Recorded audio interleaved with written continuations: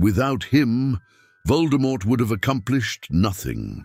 Why did Peter Pettigrew from Harry Potter become a traitor, and what happened to him? Details that didn't make it into the film, the story of the saga's most pitiful villain. Perhaps the most repulsive character in Harry Potter can be considered the wizard Peter Pettigrew. Unlike other villains who had controversial reasons for turning to the dark side, Peter, initially on the good side, betrayed all his friends and caused them numerous troubles.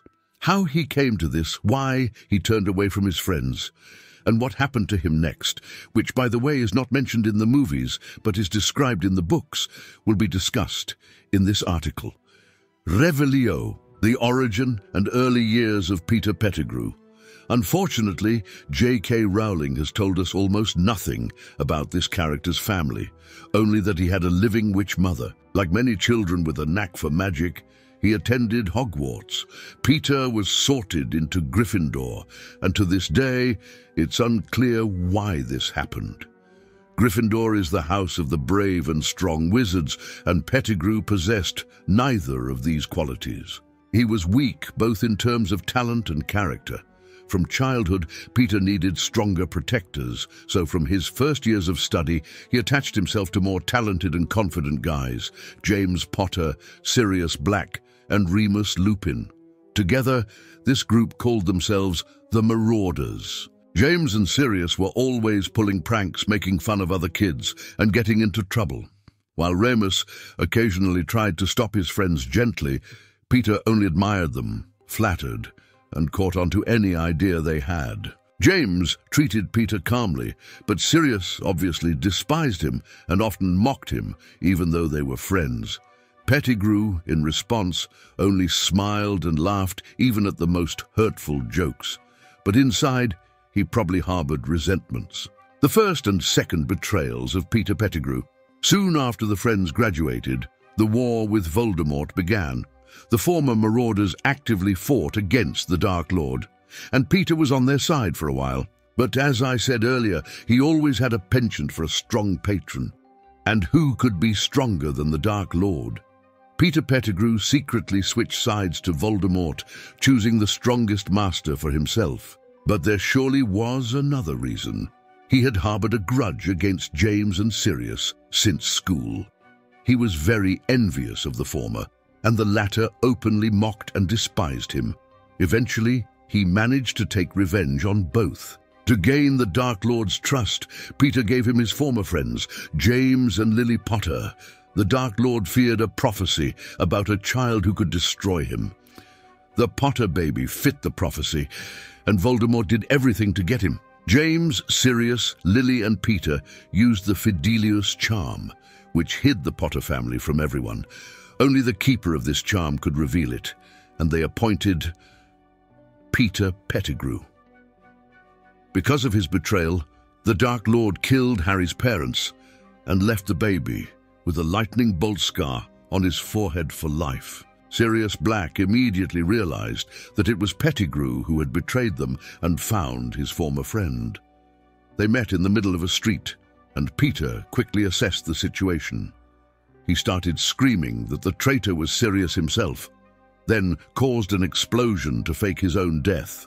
As a result of the explosion, more than 10 Muggles died, and Sirius was captured and imprisoned in Azkaban, now considered a traitor. Pettigrew turned into a rat and disappeared. Return with Voldemort. For 12 years, Peter stayed in the form of a rat, hiding from everyone. As a pet, he ended up with Percy Weasley, and from him to Ron Weasley. And so, he would have lived the rest of his life, if not for a publication in the newspaper. Ron Weasley won a newspaper prize, and his photo with the rat was published on its pages. The newspaper somehow reached Azkaban, where Sirius Black saw it and immediately recognized his old friend. He realized Peter was alive and decided to avenge him. Eventually, Sirius escaped from Azkaban, found Peter, and together with Remus Lupin, they exposed his secret. Only Harry Potter managed to stop them from taking revenge on Pettigrew, Miraculously, Pettigrew managed to escape, and he started looking for a strong patron again. From other rats, he learned that in Albania, there was a place where all animals that wandered into it disappeared.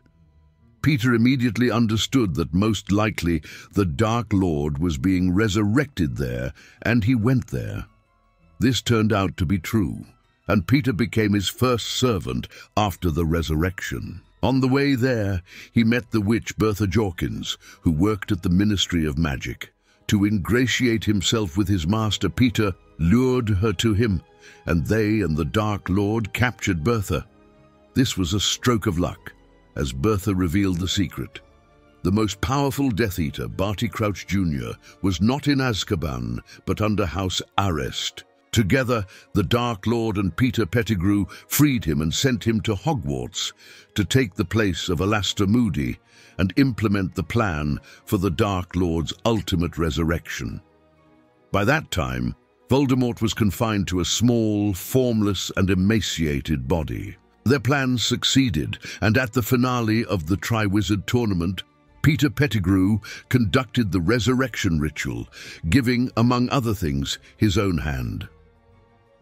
The Dark Lord returned and summoned his loyal followers, the most powerful Death Eaters from all over the country. The weak and cowardly Peter was no longer needed, but in payment for his loyalty, he created a new hand for him, magical. What happened to Peter Pettigrew's life? After Bellatrix Lestrange, Antonin Dolohov, Lucius Malfoy, Fenrir Greyback and other strong wizards joined the Dark Lord, Peter was sidelined. He was given minor and humiliating tasks, to guard someone, to spy on someone, to run back and forth, etc. He ended up in the Malfoy Manor, where he guarded the Dark Lord's prisoners. Soon Harry Potter and Ron Weasley were also there. The boys attempted to escape, a fight ensued, and Peter initially managed to overpower Harry. But at the last moment he hesitated and did not kill him. Why did this happen? Because earlier Harry had prevented Sirius and Remus from dealing with Peter, and for the last time in his life, something good stirred in Pettigrew's soul. But he still met a sad end. The new hand that Voldemort had previously created for him had its own will, and when he refrained from killing Harry, it perceived this as a betrayal of the Dark Lord. His own hand clutched Pettigrew's throat, and he could not release it, parting with life. This, by the way, was not shown in the movie. There, he was simply stunned and then not shown anymore. So ended his inglorious story. What do you think of this character?